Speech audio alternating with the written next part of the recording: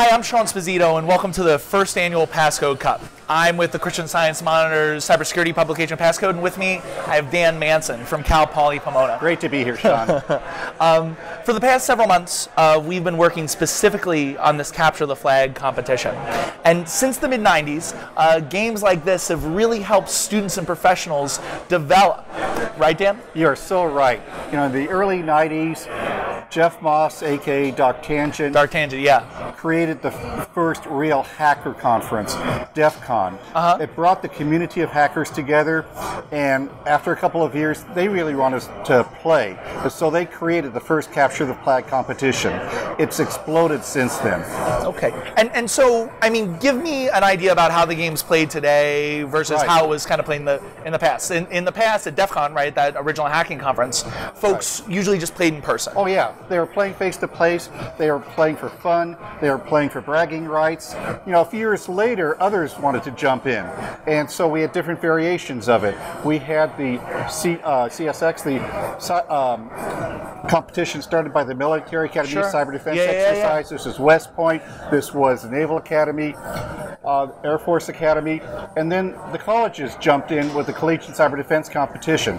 And then companies started to do their own Capture the Flag competitions. MITRE, CTF, cons jumped in with different ones. So we have an international game now with Capture the Flag. Okay. And so let's talk a little bit about the game. How is the game played? How is it scored? So, you know, there's the old-fashioned physical game where you're out in the field and you're trying to capture a physical flag. Yeah, the one when we played when we were kids. Yeah, so now we've got the digital version where we have these digital flags in the cyber space, the networks that they have access to. So they have a closed network. First of all, they don't do anything on the public internet in a Capture the Flag. This is a safe, controlled playing place to play. Yeah, absolutely. So kind of like a little sandbox. Right, but what they do is amazing in this. They have advanced challenges that mimic cyber attacks in the real world. So the binary exploitation, the reverse engineering attacks, the crypto attacks. You know, they also have quiz and Jeopardy questions that they have to answer. But it can go the gamut from something for middle school and high school kids all the way up to professional.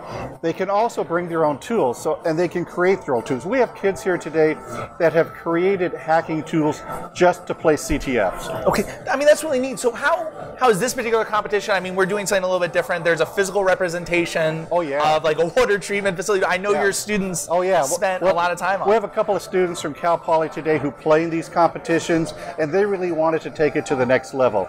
So behind us, we have a mock-up of a physical water treatment plant. Because in today's world, a cyber attack can lead to an attack on critical infrastructure. And that's what we have in the background today.